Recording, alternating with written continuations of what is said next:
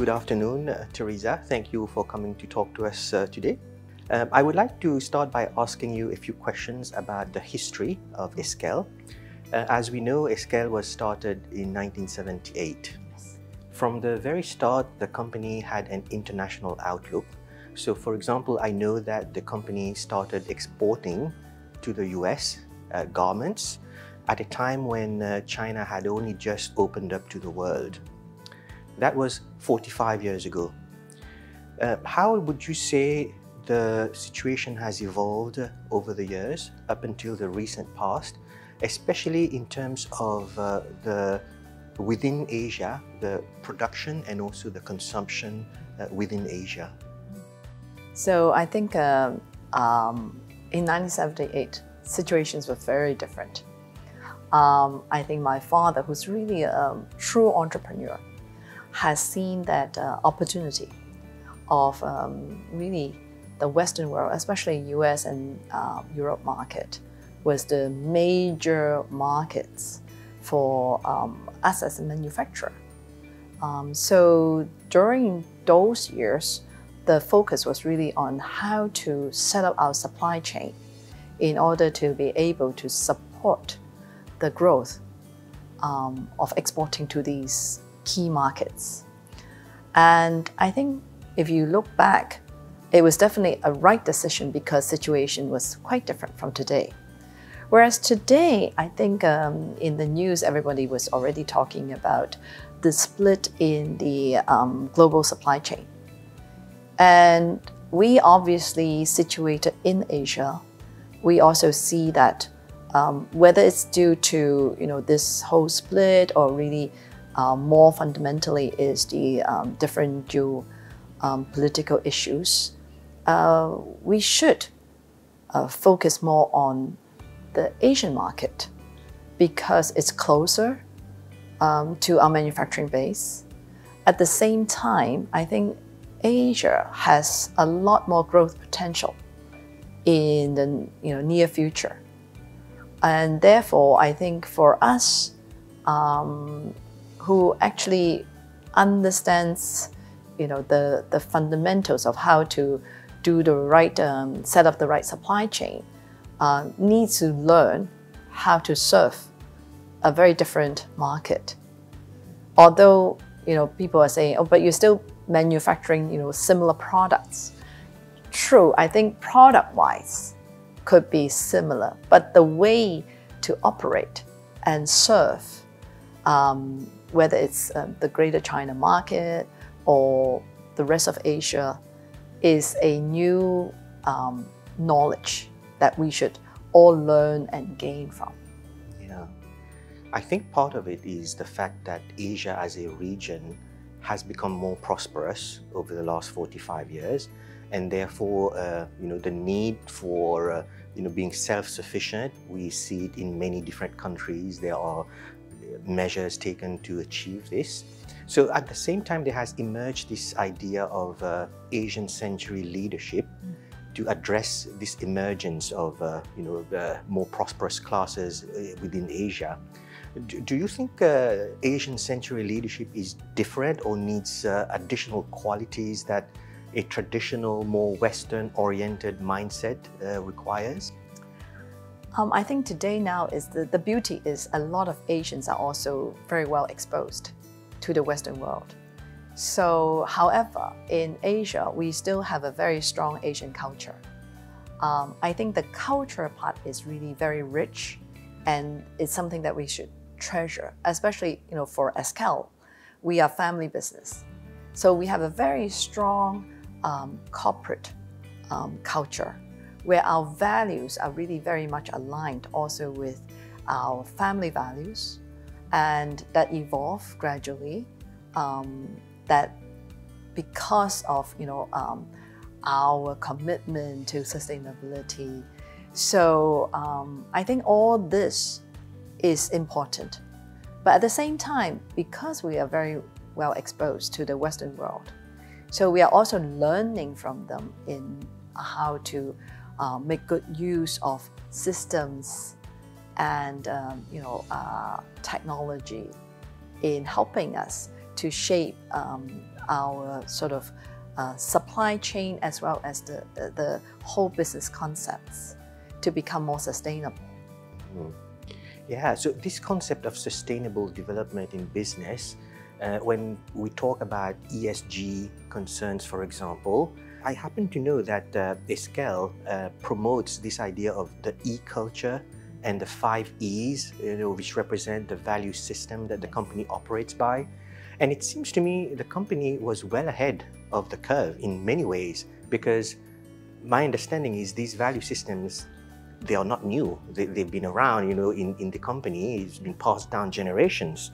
So, in terms of thinking about the integration of ESG principles in businesses at large, how easy or how difficult do you think it is to achieve this? For us now, it sounds like e-culture is something that we all embrace, and sounds like, oh, okay, you ask all the Esquel people, they can also tell you about how they are using each E in their daily lives. However, at the beginning, it was very challenging. When we first introduced this e-culture in, I think, around year 2000, that was a time when we felt that we were still at the rapid growth rate. At that stage, we were operating in many different countries where they speak different languages, the different religions, of course, also different culture. And for us to sort of like bring them all into the same family, we need something that everyone can understand, that those are the focus and priorities. And that's why we introduced this 5E culture. And the first E that we emphasized was ethics. And that also shows that we are very much a people-centric company, which means that we really treasure people as our most important asset. And without that, we don't think we can have a group like Esquel.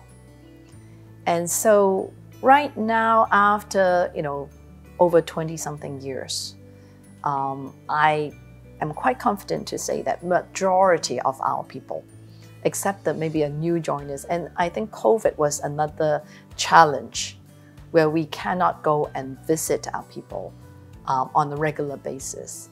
And so, but then after COVID, this whole 1 year has been an important year for us to regain the ground and make sure that everyone is still very firm on the commitment and the understanding of the importance of the e-culture.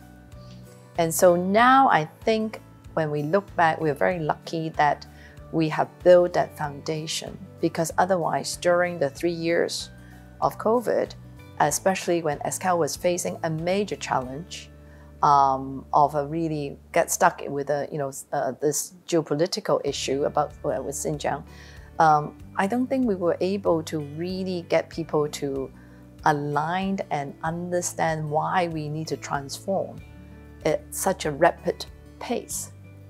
So we're glad that we actually introduced that in around the year 2000. And now I think what we need to do is continue to make sure that everyone see the importance of this e-culture. And with the new divisions that we are building, we have to make sure that they also embrace that. So you mentioned one of the E's, ethics, and the focus on people. Another one of the E's is education. And I happen to know, you have a lot of accomplishments in business already, but you are also very active in community building, especially in promoting educational opportunities for children and education in general. Would you share your motivations for engaging in such community work? How does that, align with, what you're looking for in terms of business objectives? Again, because we're a family business, private company, so we do have some room for us to decide what is really important, especially on the longer term.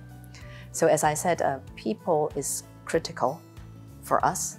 But at the same time, when we look at people, one of the, I would say, mission for Esquel is to really address the wealth gap issue. So we are in many, I would say, developing economies. And so we have seen a lot of situations where in the past, people do work for us because they need a job. But I think especially for today in China, you can see that educational level has gone up and people now can have a better standard of living. So we really treasure that as an important part. That's why we also want to invest in education and also for the local community, because this is a win-win situation for us. As we see that the local community, they can also have a better educated workforce, then a lot of the new technology that we now develop, we can use it. So we don't have to continue moving or relocating like in the past. In the past, like we have factories in Hong Kong, but it was just too expensive because the labor force is very, very limited. And so we cannot afford it, so we have to move it to another overseas countries. But we don't like to continue on this path. So right now in China, this is a good demonstration of if you invest into educating the local community, then they will be the right people that you can continue to use in your own facilities by investing into more, say, automated or more digital tools to help them. So I think that's a win-win situation for us. And at the same time, we feel that it's our obligation to support the local community because we are also making money from that location. So I think that also is part of our e-culture. So anyway, I think all this proves that it helps the local community to really bring their standard of living up, and as well as helping, companies to have a better performance, more efficient operation. Yeah. So talking about the evolving business landscape we discussed earlier in terms of 1978 compared to today, things are quite different.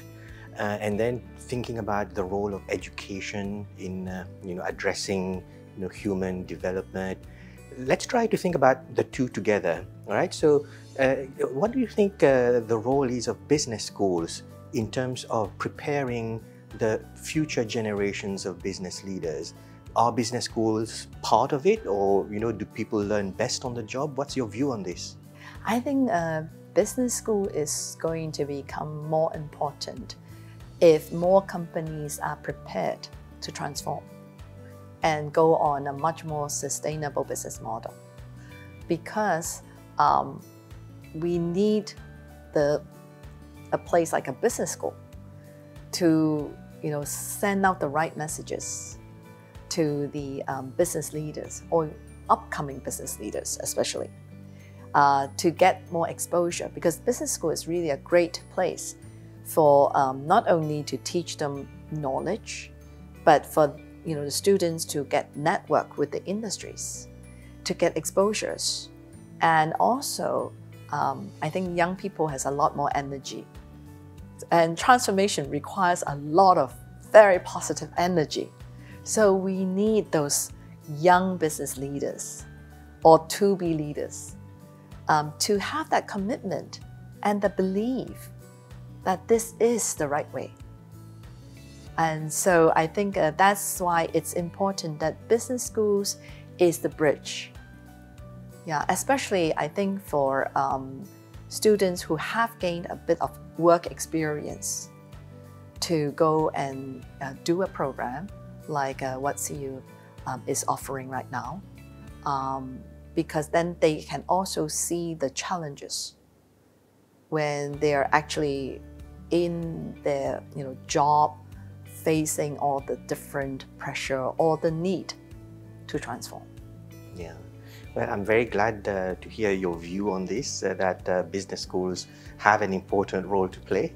And on that note, I will thank you for taking the time to share your perspectives with our listeners. Thank you.